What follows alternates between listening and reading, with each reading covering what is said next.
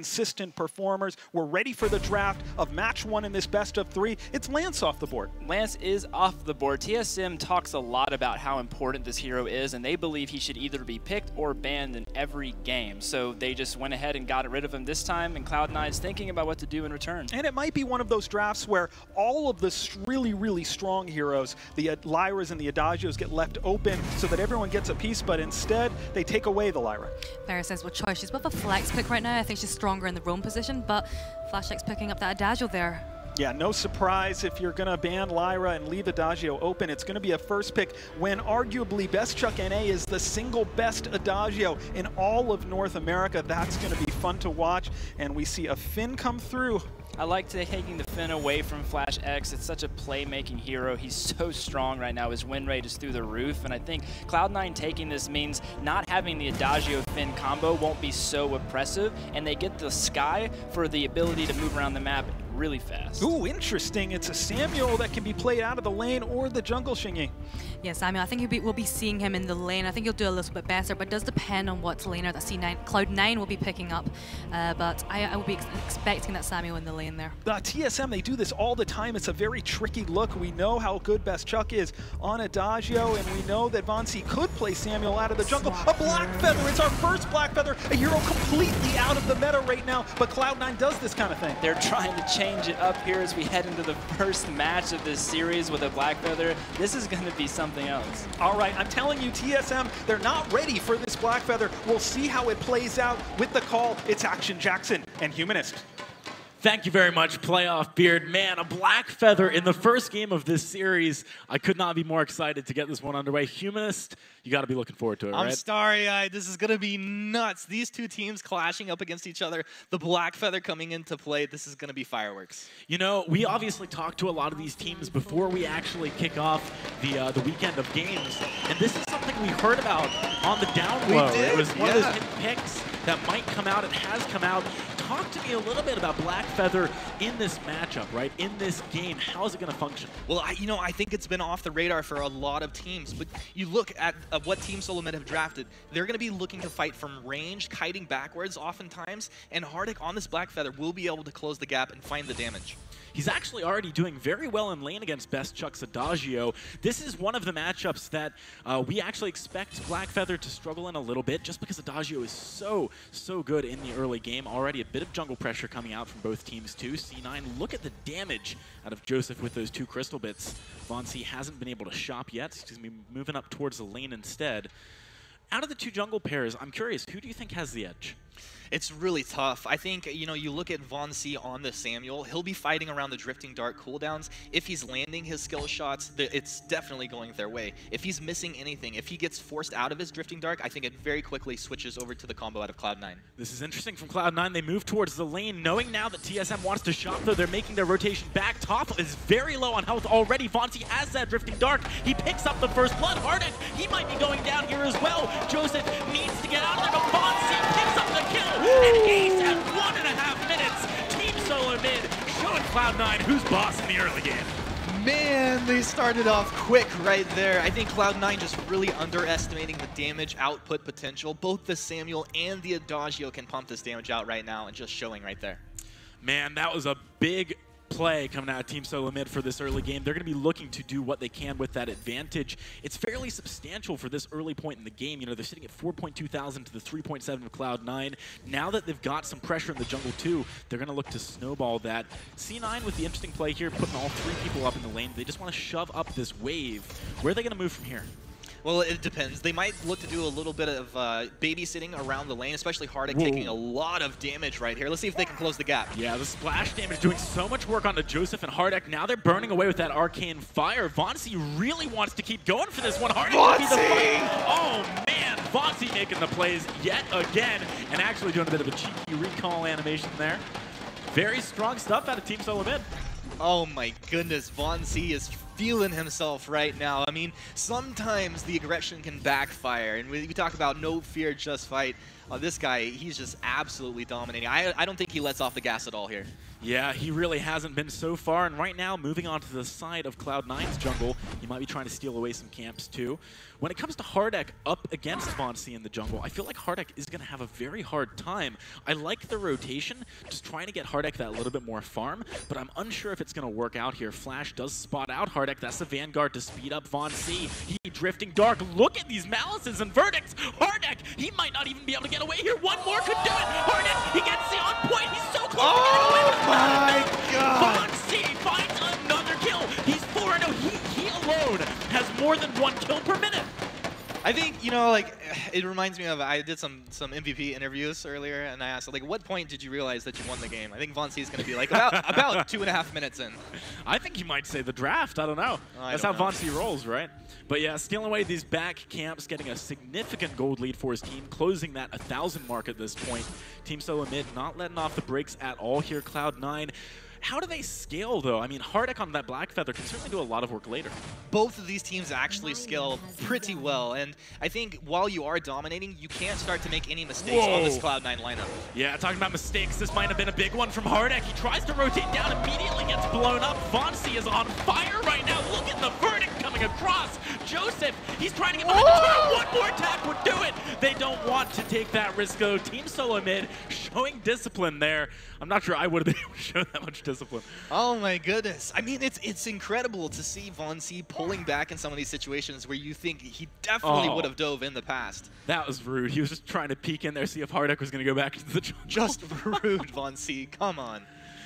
Oh boy, this pressure is pretty ridiculous. Cloud9 is going to need to do something special here to get back in control of this game. Things falling apart a little bit right now. Certainly, like you said, both teams scaling quite well. But the first big item here being picked up on the side of Team SoloMid with BestChuck NA going for that alternating current.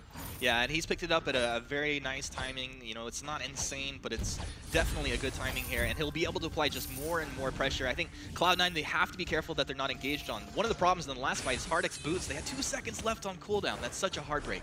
Yeah, it's a tough situation to be in for sure. Hardek getting zoned out behind the turret yet again. The turret itself actually is quite low. Team SoloMid has been doing a good job of just eking out a little bit of damage every single time that wave pushes up. Hardek's going to try and farm a little bit, but look at the damage from BestChuck. Hardek needs to get out of there.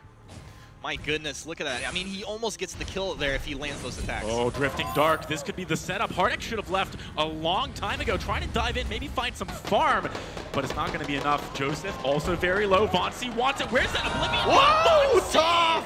Whoa, boy. Toph picking up 1 return kill finally for Cloud9. All right, Vainglory, that was a little bit much. You know what? Well, ship's starting to sink. Lost Boy's like, no, I'm throwing out the lifesaver team. We got this. And makes the play. They're on the board. It's exactly what Cloud9 need. You know, you have to wait for that moment where any small mistake is made and you take advantage of it. And Cloud9, while their back is against the wall, if they're able to take advantage of any more mistakes moving forward, they'll climb right back into this game. Let's have a look at the itemization across the board. Vainglory's got that broken myth now. BestChuck with the alternating current. Joseph, though, was forced into going for this very early Frostburn. Yeah, definitely. I think, you know, it's questionable. A lot of times people will say, well, I think Frostburn will work, maybe it won't. In this case, you look at a hero like Samuel, who wants to either fight kiting or moving at you in his drifting dark. If you can slow him down a little bit, he might get forced out of that, and I think it could be a good call here. Well, we'll have to see if it works out. Vainglory certainly has been very aggressive, so I doubt he's going to be doing too much kiting, at least until later stages of the game. The kill lead, 7-1 right now, with Team SoloMid leading around 3,000 gold. Massive advantage for them. They've already taken down this first turret, too, looking to maybe grab some more. Toph is 6, though. Keep your eyes on that lifesaver for any of these forced accords. He might be fishing for one sometime soon. Team SoloMid have to know that this is a possibility. FlashX jumping in onto the turret regardless. Toph doesn't find a good quibble there. Joseph also getting poked out a lot. Vainglory looking for a little bit more. Doing so much damage onto Joseph.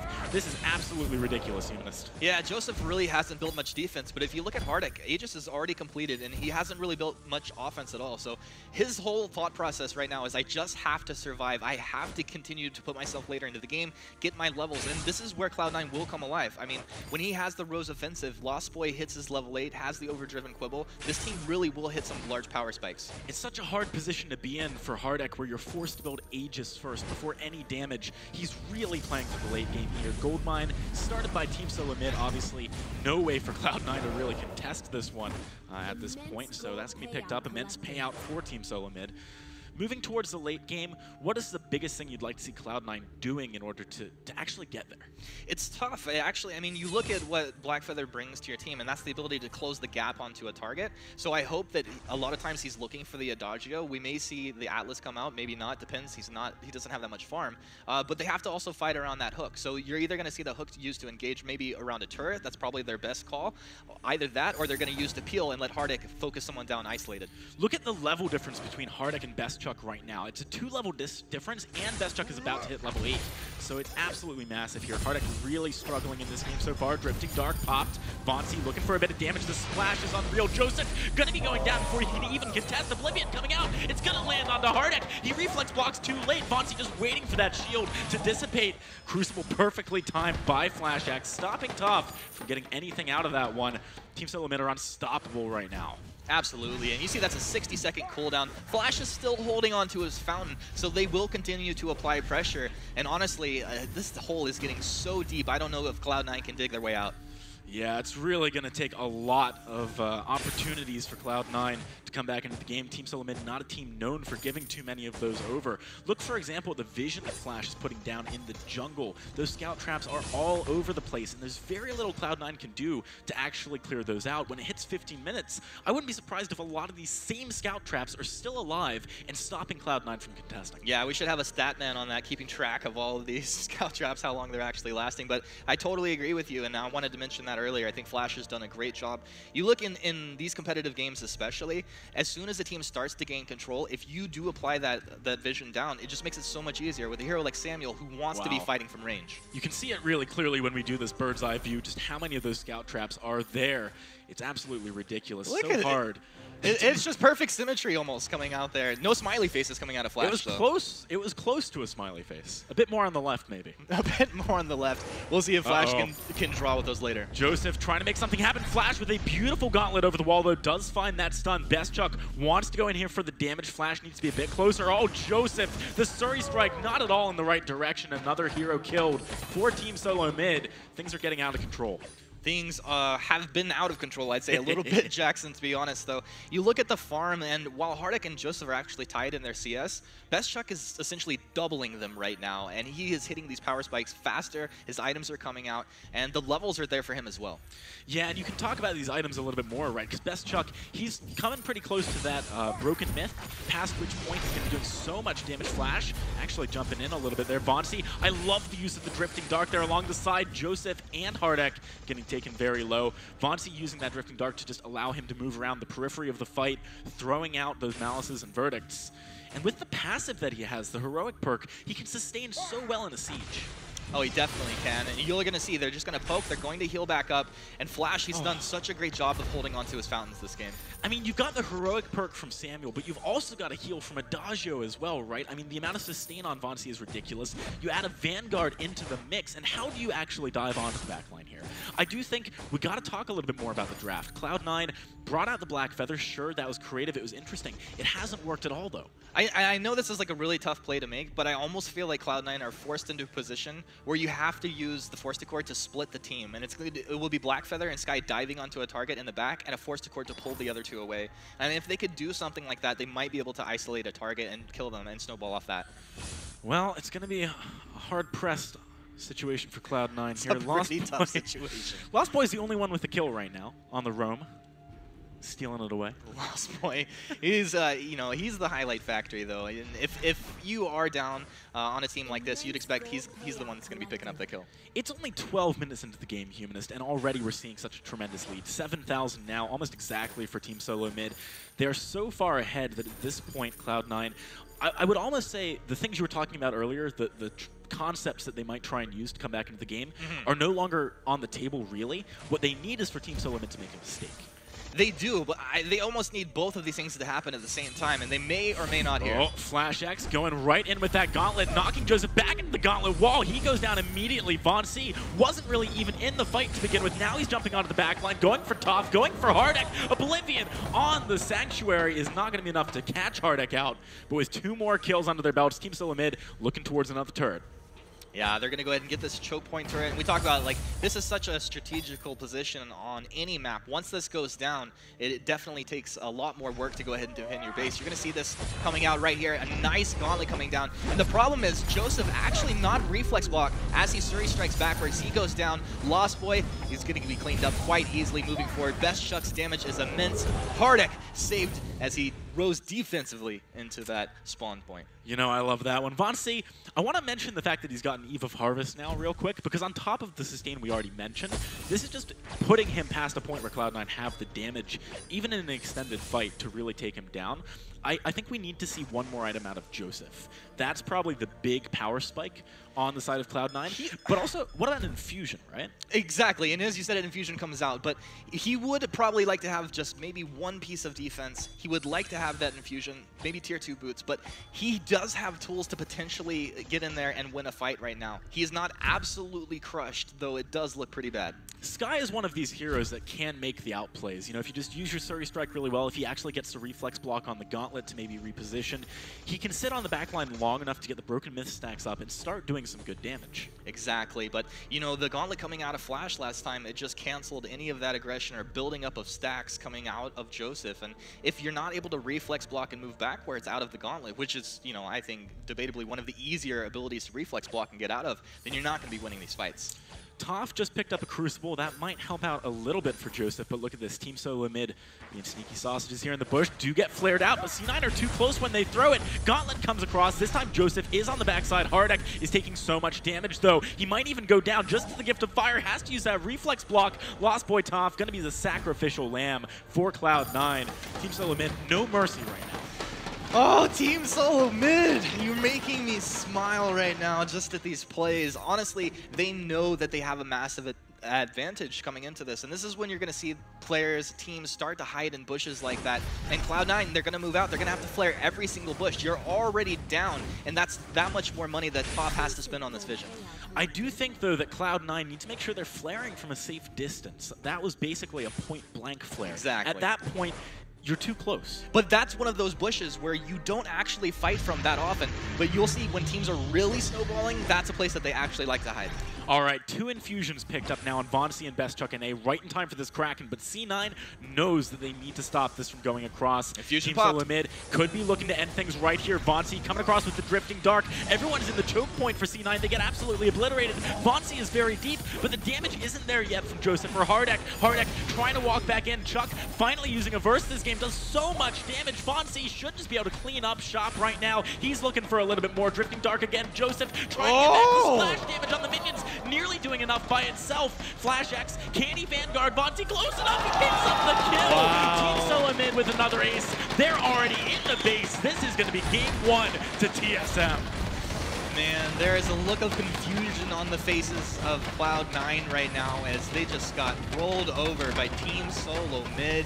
What a performance out of this squad right here. The thing is, a lot of times with this guy, Lost Boy's like, hey, we're not completely over yet.